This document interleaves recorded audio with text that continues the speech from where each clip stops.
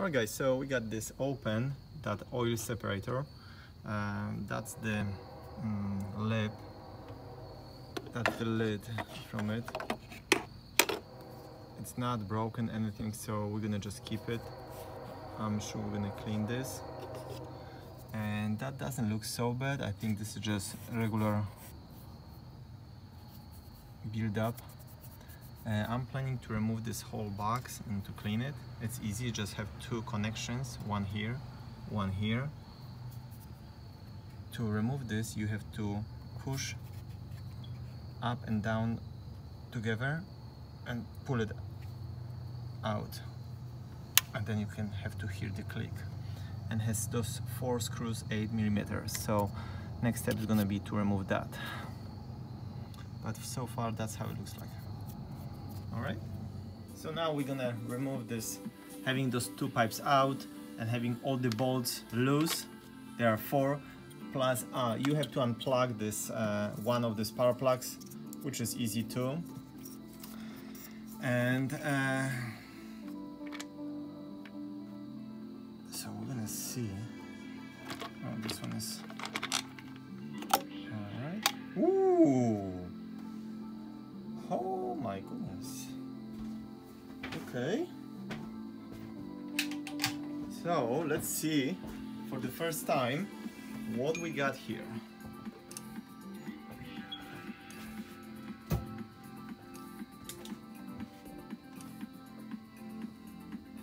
So like you can see, there is a small tiny leak around, but it's just maybe wasn't tight.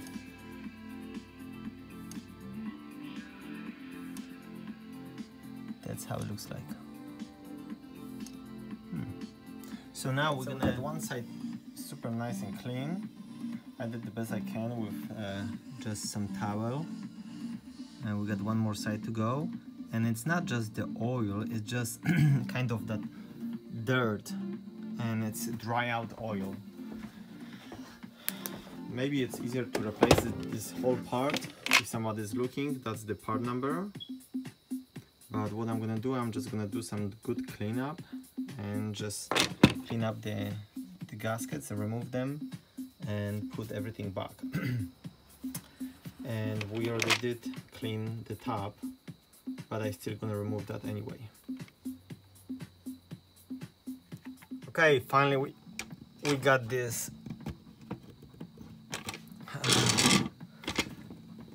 It is a pain in the butt to open this.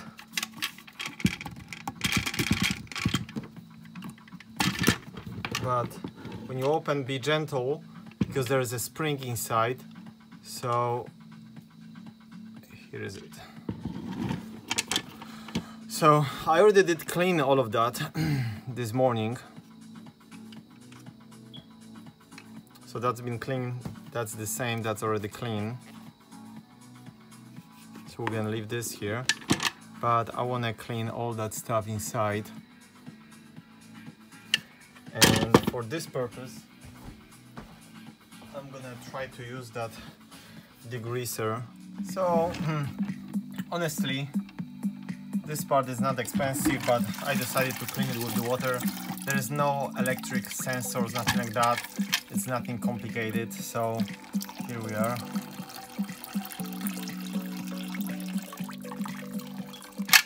So I used the toothbrush and went all the way, submerged this piece of plastic and clean it really good.